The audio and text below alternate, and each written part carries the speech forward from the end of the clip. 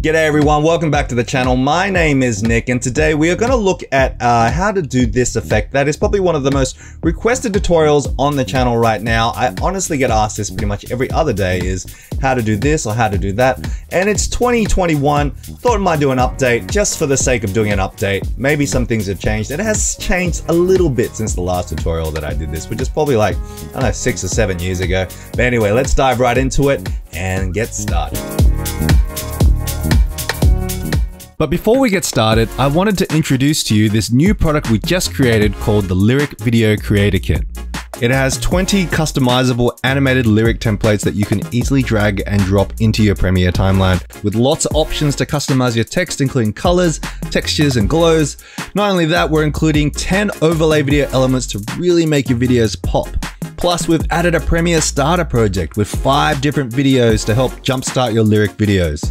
So what are you waiting for? Grab your Lyric Video Creator Kit today and start making those sweet, sweet lyric videos. This has been just a requested tutorial. I have done this tutorial a couple of times in previous videos, but this is sort of like a comprehensive look at all the bits and pieces you need to kind of make this kind of animation happen, which is the classic numbers counting up from 0, but also being able to add the decimal, to be able to add the $sign and also words at the beginning and at the end.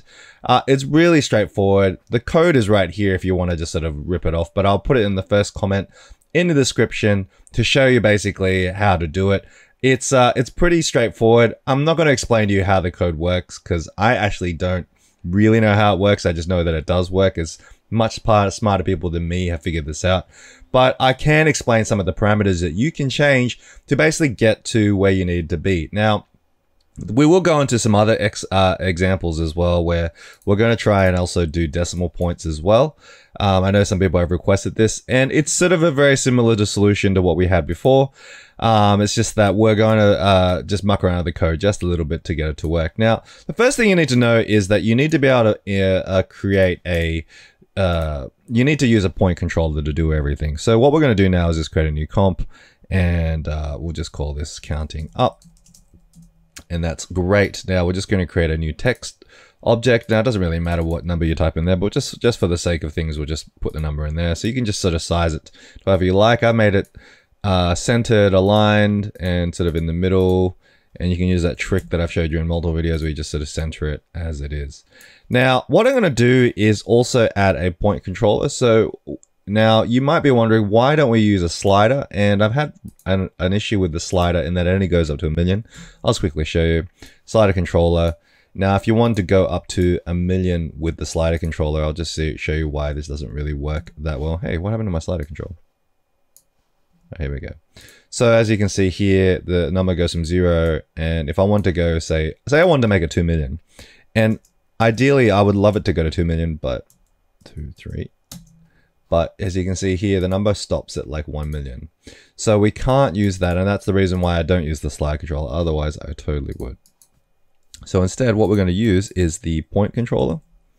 Point controller. It would help if I can actually spell. Point control.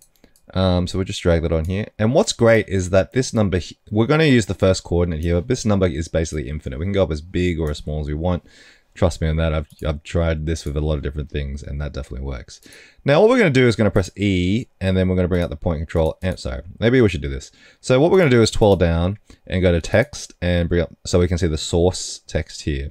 And also make sure that we have the effects twirled down, and we can see this stopwatch on the point controller. And what we're going to do now is go to the comment section and cut and paste this particular code. Now, as you can see here, this is the code that you're going to put into the point control expression. So what we're going to do, I'm just going to explain this really briefly. So this is just a variable s, and that equals to a, you can't see here, but it just equals a parentheses here. There's supposed to be a character in there if you wanted to. You can put one in there, which is really nice.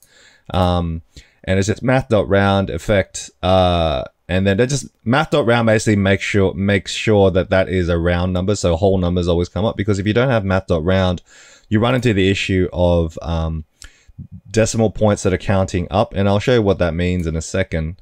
And then we go effect point control, which is just pointing to the effect, and we'll show that And that's just looking at the first coordinate. And then this is a whole bunch of this fantastic part of the code, which is the miracle part of the code here, is what puts in the commas for you.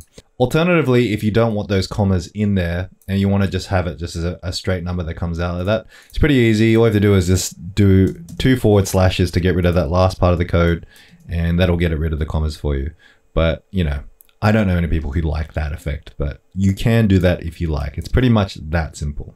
All right, so what we're going to do now is go to the source text, and we're going to alt click on the source text and just click alt, and then this source text box will come up, and you can see this waiting for you to import some text. So you can just type whatever you want in here. So what we're going to do now is we're actually going to type in, we're going to paste the code that we just got, and voila. Now what's happening here is it's taking the first coordinate here of the point control.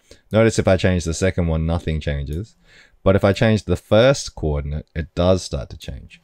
So we're going to set the first coordinate to 0, and we're going to put a keyframe here and click on that stopwatch. And now we're going to go over here and we're going to click it up to, let's say 1 million. So 1 and 0, 0, 0, 0, 0, 0. And there we go. We get to 1 million. Now, as I said before, if you use the slider control, it only goes up to 1 million, and that is unfortunate. And what's great about this is that you can change it to 2 million, which is even greater. So that is fantastic in that regard. So that's pretty much in a nutshell. If that's all you came here for, that's great. Now, some people have been asking me, I want to add a $sign to the front of this. Well, thankfully this formula kind of lets you do that. So what we can do is we can just we can go here into the formula. As you can see here, there are 2 quotation marks. All you do is put whatever you want in between those quotation marks. So let's put a $sign. And now we've got the $sign coming up as well, which is also great. Now you can make that whatever you like. You can make that a hashtag sign, talking about the number of, you know, what do you call, subscribers you have, or, you know, we can even put something like sub count, which is also kind of, you know, well, you might want to put them, make sure there's a space as well. But yeah, sub count, which is kind of dope. So you get the idea. And what's also great about this is that, all right, can we delete that one as well? You can leave that as it is, and you can also come to the end here and we can add an extra expression as well. So you go plus, and then we can put 2 quotation marks in here. Now, what's great about this is you can add stuff at the end as well. It's pretty much as easy as that. And so let's put bucks. So, you know, 2 million bucks. I can't count, but 2 million bucks is also kind of cool. Yeah, you get the idea. So that's basically what it is. Pretty straightforward. Now, you're probably asking yourself, Nick, I really want to be able to add decimals to these numbers counting up, but it's not really doing it for me. How do I do that? Well, so what we're going to do is we're going to duplicate this layer, and we're just going to turn it on. And now we're going to press EE to bring up the expression.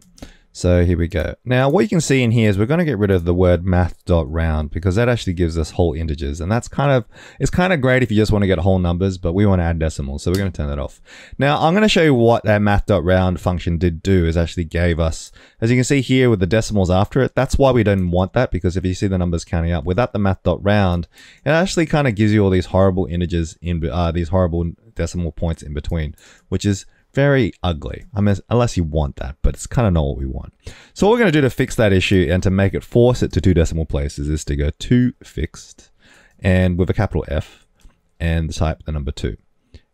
And that's basically it. And so as you can see here, we're just stuck at 2 decimal places. And that is pretty much all it is. Now what's great about this is you can basically, now just say it's 99. So we go to, let's just make this a bit shorter so we can see the numbers counting up. So as you can see, it goes to 99, which is fantastic. But what if we want to make it 99.99? Well, that's very easy. Of course, you just type in .99, which is great. And of course, you can modify that code as well. Oops, I think I should have written the keyframe there. We can also modify the code, press EE again, and we can actually add a percentage sign at the end, and with the quotation marks, and just type in percentage. And there you go. We've basically got our numbers coming out from 0, which is pretty great. That's pretty much as easy as it is.